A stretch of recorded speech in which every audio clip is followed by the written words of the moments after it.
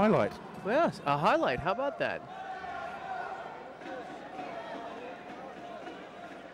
We're staying here for Yeah, let's stick around here.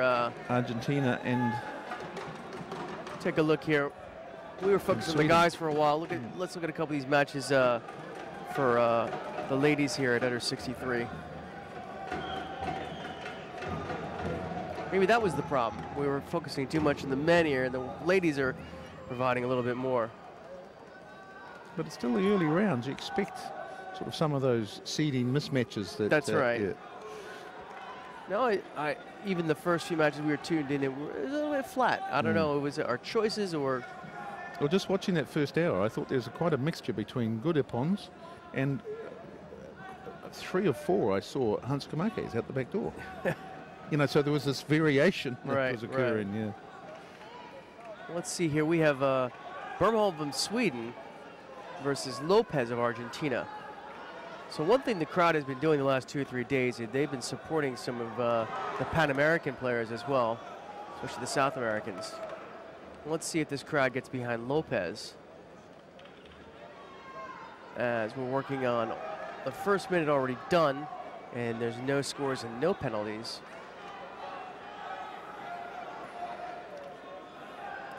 We saw Bernholm's teammate there earlier on. Was it Hermansen, who took care of Mohamed Segrel of Poland.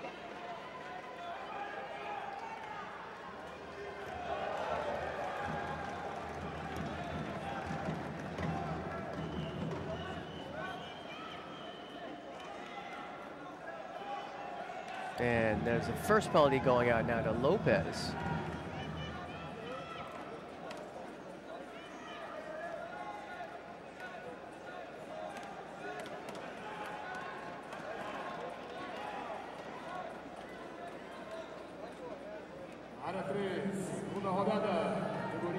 It would appear in gripping look, but that Bernholm seems to be more of the aggressor.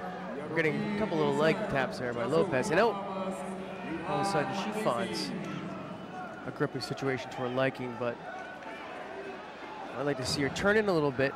Well, yeah, a little more commitment. Well, there's a funny position there she was in. I think it looked like she just got underneath an elbow, perhaps, twisted the upper body.